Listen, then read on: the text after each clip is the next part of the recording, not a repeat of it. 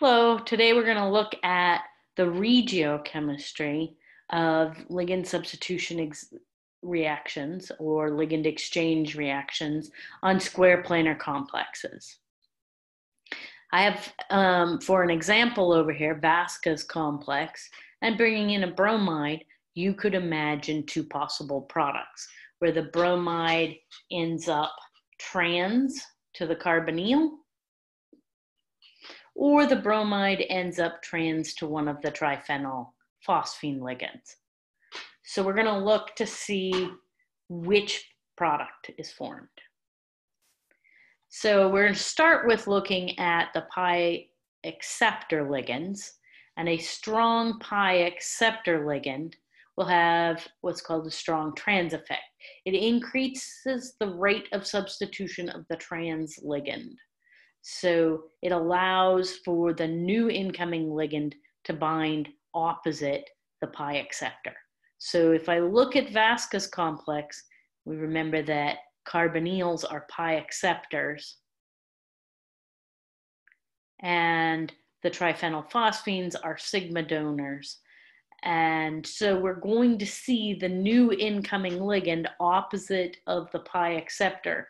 So this would be our predicted product of the bromide ligand coming in trans to the carbonyl. So you want to remember trans, we want to look for typical trans ligands and use those to predict where the new incoming ligand will come. So we'll look at why the MO of pi acceptor ligands direct the new ligand to be coming in opposite to that pi acceptor. And most of the current thinking is that this has to do with the stability of this trigonal bipyramidal intermediate.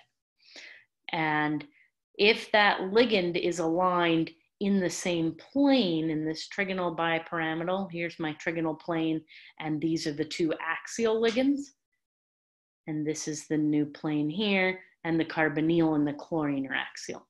So if the ligand is coming in the same plane as that carbonyl and the chlorine, I've drawn a picture of that over here. We have the pi acceptor of the carbonyl ligand. Here's my CO, and this is the pi star, and it's lined up so that the metal orbital can donate into that pi acceptor. But the pi donors of my bromine ligand and the chlorine ligand are also lined up. So those are donating into this orbital at the same time that that's lining up and donating into the pi acceptor, the pi star orbitals of the carbonyl. So we have an extended pi system all in one plane. However, if you look at the disfavored intermediate, you'll see that this orbital, the pi donating orbital, not the sigma one, is not aligned. It's perpendicular to this pi star of the carbonyl. And since this is perpendicular, I can't get this extended pi system, and this is less stable.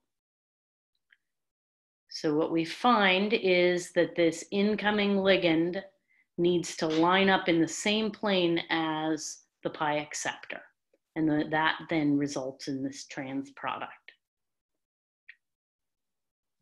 We have a second trans effect with sigma donor ligands, and this is smaller. So if you have a pi acceptor ligand, you should be looking for that to be the director first. But if you don't, then you would want to predict that the new incoming ligand will probably come in opposite to your strong sigma donors. And here's a list of the strong sigma donors in order of strength. And a lot of this is about base strength. So remember, our hydrides and carbons are highly basic because these are not electronegative atoms. And so they don't want to keep that negative charge.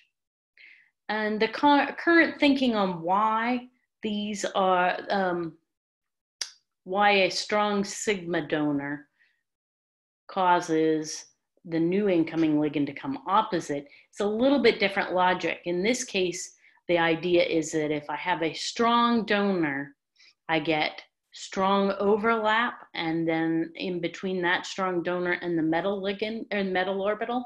And that gives me a lot of constructive interference in this lobe of the orbital, leaving this one very small destructive interference on the other lobe. So then the ligand that's opposite it has very little binding to this metal and is willing to leave. So this is really causing it to leave opposite to the strong donor. If I have a weak donor, I get some constructive interference. So you could imagine something like this. Here's my ligand here.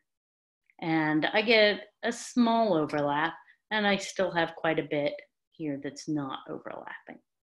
So now this metal is sort of evenly sharing with these two ligands, and neither ligand is willing to leave. But remember up here with the strong one, the opposite to the strong will be more likely to leave, and then the new ligand will come in.